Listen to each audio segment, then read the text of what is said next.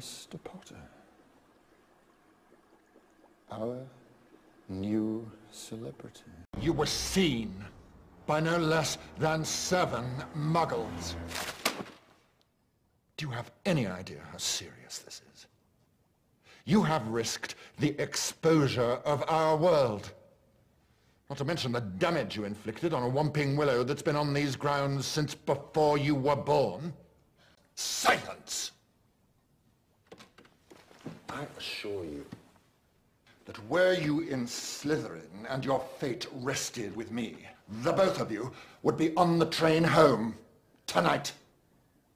As it is, They are not. Well, well, Lupin, out for a little walk in the moonlight, are we? He's got Padfoot.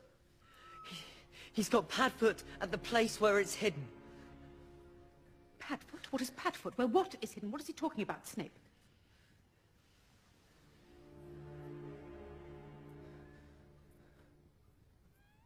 No idea. Look at me.